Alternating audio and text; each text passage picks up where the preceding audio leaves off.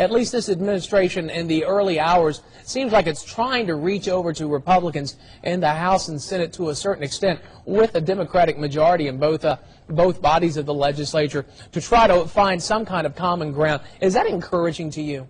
Sure, it's very encouraging to me, and I think also that President Obama realizes the fact that this nation is it's conservative overall. I don't think it has the liberal tendencies that some would try to make it out to be, and realize that all in all, America is a pretty conservative country, and therefore if he doesn't try to reach out to the conservatives, then I think he realizes that he'll have a tough 4 years.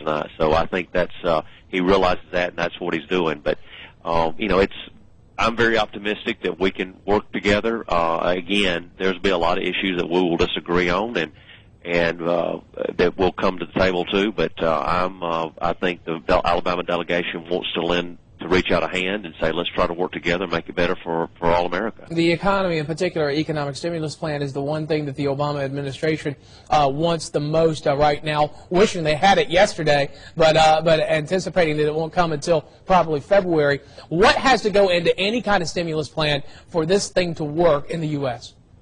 Well, first of all, I think the president, he talked about the tax cut, and certainly any time that Republicans, that you can include tax cuts into any kind of stimulus package, that's something that really is appealing to Republicans.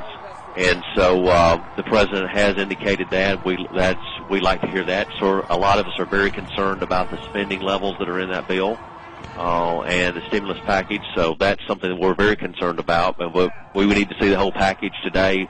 My Appropriations Committee, will be working on that bill, so I'll certainly know more about the details a little bit later on in the day. But again, anytime you can include a tax cut for the American people, that's a stimulus. That's a good thing. We just need to see how much the tax cuts will be, and also how much the spending is going to be, and make sure that it's not going to put an anchor around the necks of our children and grandchildren. At the same time, as you talk about that, part of a stimulus plan, at least what we anticipate, is an enormous spending and infrastructure for this country. This is something that a lot of Republicans and Democrats are going to agree on. The infrastructure needs to be the key investment. But is there concern with you at all about the line of how much is too much?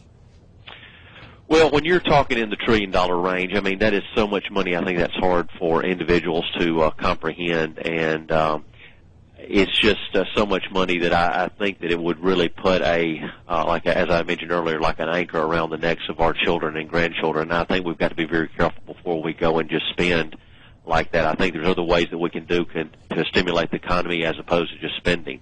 So I think the president has got to look at other options, and I'm very hopeful that he will be open to that. He has shown some, favor toward doing that, and of course we'll see as the days goes on. But a tremendous amount of spending when you're talking the $1 trillion range is something that a lot of people get nervous about, especially conservatives in Washington D.C., because they realize it's not only going to be us, but it's our children and grandchildren that's going to be under that amount of debt. The president seems to suggest that there's a sea change out there in the tone of Washington since the November election. Do you believe the politics of the personal attacks, the kind of bitterness between the two parties, do you believe that's still full throttle, still strong, or do you believe that has eased a bit in Washington? It's hard to say. I think there's always been partisan politics in Washington ever since the beginning of our nation. And quite honestly, there is some positive things about where political parties can get up and debate the issues and talk about. Of course, there's things that are inappropriate attacks, and we're all against that.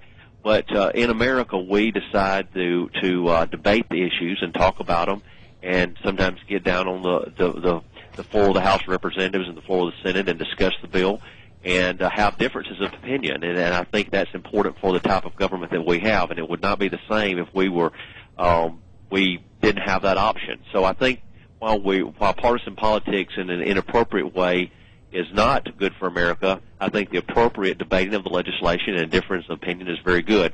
And as Dianne Feinstein said yesterday, as she was introducing the president, we've chose the ballot box instead of the bullet. So instead of having bloodshed out in the streets, we can debate these issues and talk about them on a day-to-day basis. So I think all in all, that's very very good thing for America. But like I said, the positive parts of our differences are good. We just need to make sure that we leave the partisan bickering out that goes on the personal tax. U.S. Representative Robert Aderholt, thank you very much for talking with us today. Have a good day. Thank you, Rick. Good to be with you. Let's check in now once again with Mickey Ferguson for weather on the 6th. Okay, Rick, well, we have clear skies out there, and temperature readings today are going to be a little warmer than they were yesterday. Yesterday we had forecast highs in the upper 30s, but we started out a little warmer than we are experiencing the temperatures right now. We have temperatures in the teens all across the landscape. We started out in the 20s. We had feels like temperatures in the teens yesterday.